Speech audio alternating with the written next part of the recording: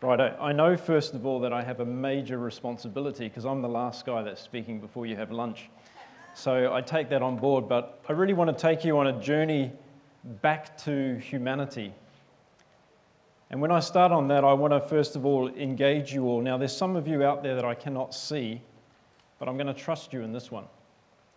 I'm going to ask you all two questions. So please raise your hand. The first question is, who believes in destiny? Pretty good. The second question is, who believes in luck? Okay, pretty much the same people. So for all of you out there who never raised your hand, I'm going to prove you wrong. Because when I was about 2 years old, I knew that I'd be standing here today. You don't believe me?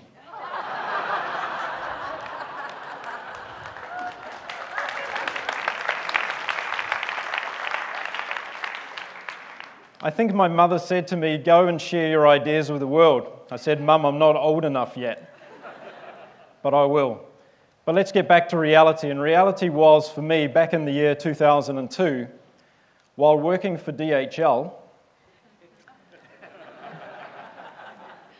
Po Chung, I'm the apprentice. While working for DHL, I found myself living in Brussels in Belgium. Brussels is famous for a couple of things. It rains a lot, and it has the best chocolates in the world. And it was while I was living in Belgium that one very cold, wet afternoon, I was watching a TV documentary about one of the most famous, at that time, Belgium sports people. And that guy's name was Mark Hermans. And Mark was an Ironman triathlete.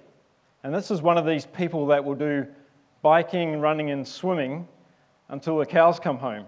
They never stop. And the Ironman endurance race is one of the longest and the toughest in the world.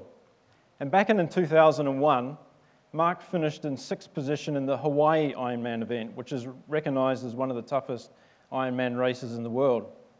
That was pretty good. And as the documentary went on, it showed how Mark was going to change the world of triathlon because he was seen as the next best thing. This is a photo of Mark 2 months later.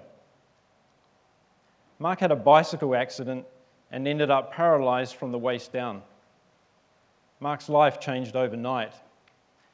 And as I sat in my living room that day and I poured my eyes out with tears, I decided that I wanted to reach out to help Mark. And it took me 2 days to track him down because at DHL we have some very good tracking capability. And I reached out and I contacted Mark and I said to Mark, what are you going to do with your life now? He said, simple, I'm going to go and do the Ironman triathlon again, and I want to start a foundation to help children in wheelchairs. So 2 weeks later, Mark and I started, in our spare time, a foundation called To Walk Again. And Mark's biggest goal in life was simply that. He really believed that despite having 2 perforations in his spinal cord, he was going to get up out of that wheelchair and he was going to walk again. I was humbled. And every time I met Mark over the ensuing weeks, I went home crying. And it also started to change my life. And as I was working with Mark on our foundation, I realized that there was somebody else in the world who was just as ambitious to get out of their wheelchair and to walk again as well. So I decided to put some of my business powers to use, and I created a lot of emails and I sent them across the Atlantic, and I also set up a campaign, a marketing campaign, so that one day my friend, the Iron Man, could meet the ultimate man, the Superman. And it was late in 2002 that we got together with Superman Christopher Reeve in his house up in upstate New York. And that day was a day that changed my life for good. Because as I sat there and I listened to Chris talk about life, and talking about the rewards of life, because every day is a reward in life that we all don't appreciate. I listened to this great man, and he wasn't just a great man for people who are in wheelchairs, he was a great human being for the planet. And I listened about how I could change my own life. And the memory that Chris gave me was this: if you have an idea, go and share it with the world. Because the more people you tell, they'll tell more people, and then it'll become a movement. So I guess Christopher Reeve and TED had something in common. Yeah? Because they both loved ideas. So let's fast forward a bit. It's 2007 and DHL's moved me to Singapore. And like Adam said before, Singapore, the ritz, the glamour, it's appealing in some ways, but it's also destroying in other ways to a human being. So I decided, out of the wisdom of my own self, to have my first midlife crisis. Okay, pretty simple. At the age of 42, I decided to go and buy myself my very first motorcycle. A killer machine that would go over 280 kilometers an hour and get me from one end of Singapore to the other in less than about 10 minutes, although you could never do that in Singapore. And then I decided to ride my motorcycle from Singapore to Cambodia and back for Christmas, a trek of 5,500 kilometers. And it was during that journey that I stopped off at a school in Cambodia where I decided to start up my own foundation to help 1,000 children at a primary school in the middle of Cambodia. I had learnt a little bit about running a foundation, but I knew nothing about sustainability of an NGO operation in a country like Cambodia. I was a novice, and I knew it. I took on one of the biggest challenges of my life. But through that, I came across this. This is probably the most scariest number you're ever going to remember, because 24,455 represents the number of days that you're expected to live. Now, I don't know whether you've ever had your life expectancy spelled out to you before in the number of days, but when I first heard this, it really changed my outlook on life. For one, I'm over halfway. Scary. What was I achieving? I had a great career at DHL. I had traveled the world. In fact, I had been to over 140 countries around the world working on different projects for DHL. Po Chung, the apprenticeship really works. But that wasn't enough. So I decided that I wanted to come up with an idea. And I wanted to come up with an idea that would change the world. After all, I worked for a company that allowed me to be an entrepreneur and to explore the boundaries of my own creativity. So I definitely went out there with a thought process of saying, I'm going to change the world by changing all of your social conscious thinking. I'm going to transform you into people who want to do more to make the world a better place. And the way that I'm going to do that is with the organization that I'm in the process of commencing today. And that's called the Humaneity Group. And it's a very simple concept because we have individuals, we have companies, we have students, and we have NGOs. And there's a big bridge that's required between all of those different perspectives. And what we're going to do at the Humaneity Group is we're going to cross those bridges. And the first one we've done is we've created Humanity Magazine. Great time to go into the publishing game. Every magazine we know is going into the toilet. But we started off by printing a magazine in 2009, and we distributed it to 30 countries around the world. In January next year, we'll launch Humanity Television, and Humanity Television will inspire, educate, and motivate people on how they too can give back and how they can make the world a better place. I'm a firm believer that there's millions of people in this world who want to make the world a better place. They simply don't know how to go about and do it.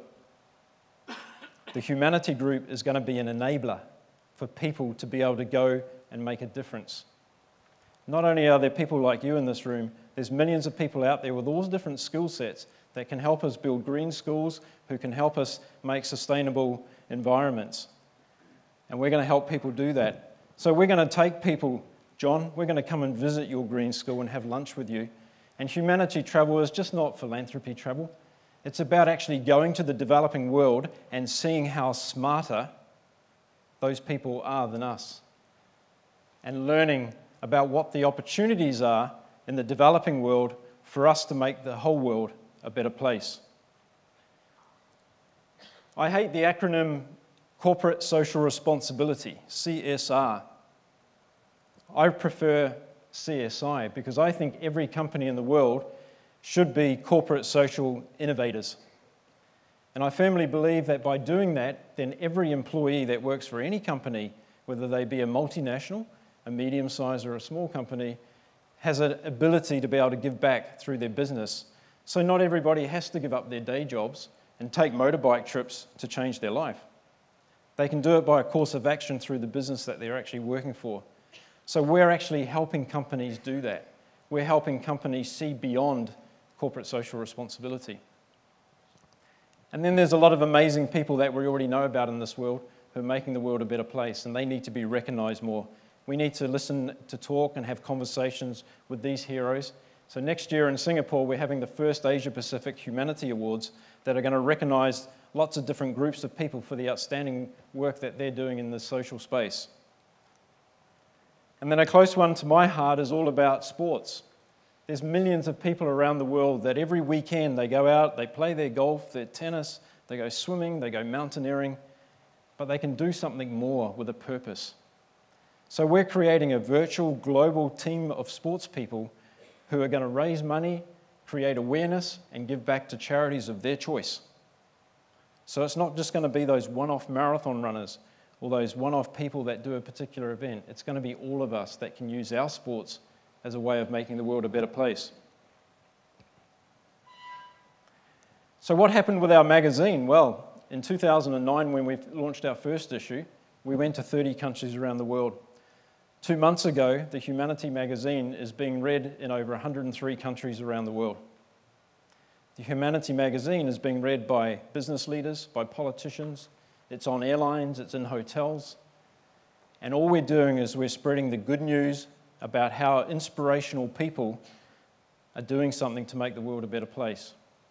And we encourage you all to be contributors to this, because you're all doing something, or you can, to make the world a better place. And then it was time for the next idea. So what did I do? I had my second midlife crisis. Now, I think this is pretty cool, having a midlife crisis every few years, because it keeps reinventing you, right? And I don't see midlife crisis necessarily as being a bad thing. So my next midlife crisis was to say, hey, Mark, if you're really passionate and you're really committed about this, it's time to leave the corporate world and really put your heart and soul into it. So on July the 9th this year, after 22 years, 3 months, and 6 days, I walked out of DHL for the last time, and I never looked back.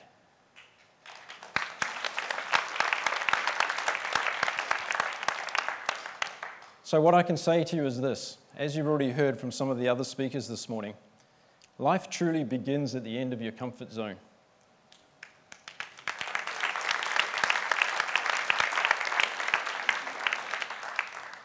And I'm no smarter and I'm no braver than anybody in the audience today, but I stepped outside of my comfort zone on a number of occasions now, and it's the best thing I've ever done in my life. So I'm going to leave you this last slide. And before I say what I'm going to say, I'm just going to say that I'm not bad at spelling. I'm not that bad at spelling. But I want you to sit there and think about this and ask yourself this question: what can I do to give back to humanity? Thank you.